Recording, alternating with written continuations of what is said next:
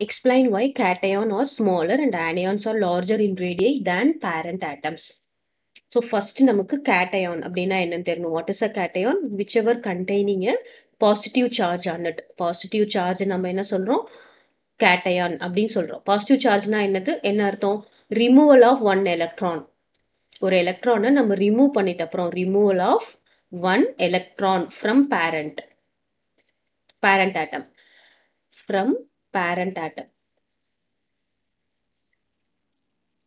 One எலக்ட்ரான்னா வந்தால் நமக்கு என்னவாகும் சிங்கிள் பாசிட்டிவ். அப்போ removal of two electrons remove பண்ணணும் இருந்துட்டும் 2+ வரும். 3 எலக்ட்ரான்னா 3+ வரும்.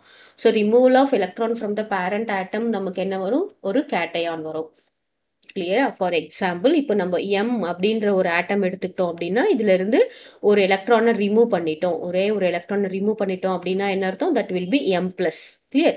ஸோ இந்த ப்ராசஸ்க்கு நம்ம என்ன சொல்லுவோம்? Ionisation energy. The process of removing an electron from a isolated gaseous ஆட்டம். அதுவே வாட் இஸ் anion? Anionனா என்னது? That is carrying a negative charge தான் நம்ம என்ன சொல்றோம்? anion சொல்றோம். இங்க ரிமூவல்னா anionic என்ன? Addition of an electron. Addition of electron result in anion. கிளியரா?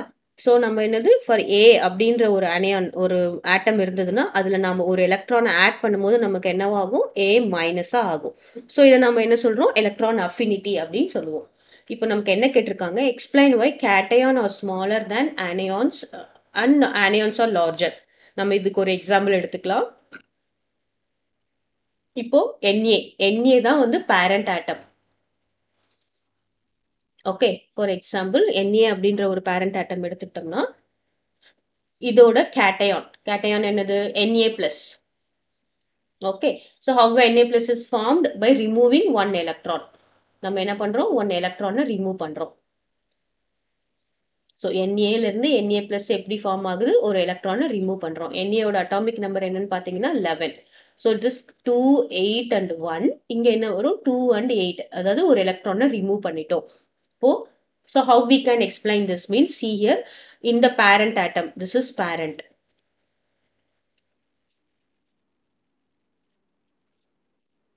So this is parent atom, this is cation.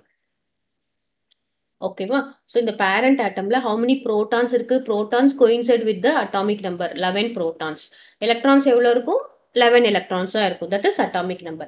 இப்போ இந்த கேட்டையான்ல பாத்தீங்கன்னா protons எவ்வளவு இருக்கு? 11. protonsல எந்த சேஞ்சும் இல்ல. electrons எவ்வளவு இருக்கு அப்படின்னு பாத்தீங்கன்னா 10 electrons. So what happens? Increase in nuclear charge. ஏன் இந்த நியூக்ளியர் சார்ஜ்னு சொல்றோம்? இப்போ நமக்கு ஒரு ஆட்டம் இருக்குன்னா இதுதான் நியூக்ளியஸ். இந்த நியூக்ளியஸ்ல தான் என்ன இருக்கு? புரோட்டான் இருக்கு. அப்போ என்ன ஆகுது? 11 protons தான் என்னது? Increase in nuclear charge effectively pull the electrons.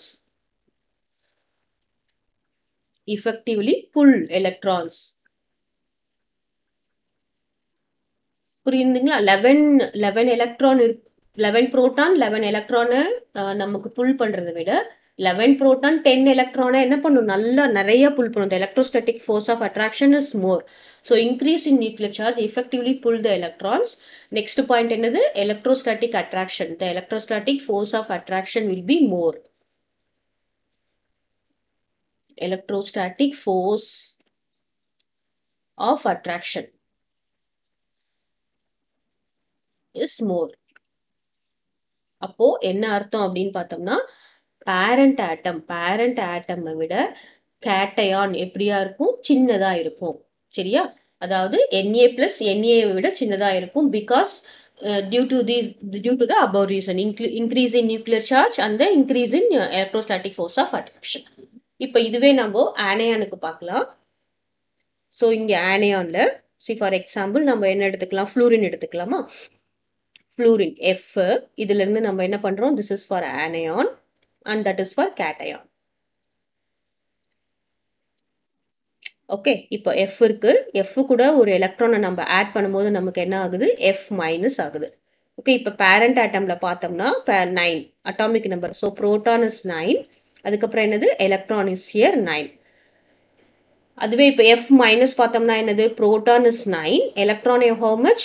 10. இதில் பார்த்தீங்கன்னா இந்த நியூக்ளியஸ், இங்கே நியூக்ளியஸில் இருக்கிற ப்ரோட்டான் எவ்வளோ இருக்குது? 9 தான் இருக்குது. பட் ரிவால்விங் எலக்ட்ரான்ஸ் எவ்வளோ இருக்குது? 10 இருக்குது. So what happens here? இங்கே என்ன ரீசன் கொடுக்க போகிறோம்? there will be decrease in nuclear charge. Okay, இந்த parent ஆட்டம்க்கும் ஆனையானுக்கும் decrease in nuclear charge. So there will be decrease in pull of electron. Decrease in pull. Then what happens? The electrostatic force of attraction will be less. Electrostatic force of attraction is less. அப்போ என்னாகும் அப்படின்னு பார்த்தோம்னா, இந்த pulling நல்லா இருக்காதனால என்னாகும்? இதை விட bigger சைஸாக இருக்கும். அதாவது நமக்கு பேரண்ட் ஆட்டம் என்னது? ஃப்ளூரின் இஸ் பேரண்ட் ஆட்டம். அதோட ஆனையான் என்ன அப்படின்னு பார்த்தோம்னா F minus is ஆனையான்.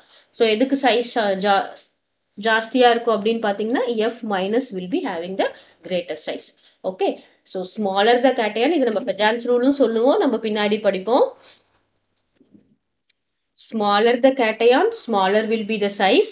Greater the anion, greater will be the size. இப்போ நமக்கு ஒரு எலிமெண்ட் A அப்படின்ற ஒரு எலிமெண்ட் எடுத்துக்கிட்டோம் அப்படின்னா, A அப்படின்ற ஒரு பேரண்ட் ஆட்டம் எடுத்துக்கிட்டோம்னா, so what happens? A minus, that is anion will be having greater charge. அதுக்கப்புறம் என்ன இருக்கும்? Parent A will be having next size. Then comes A plus.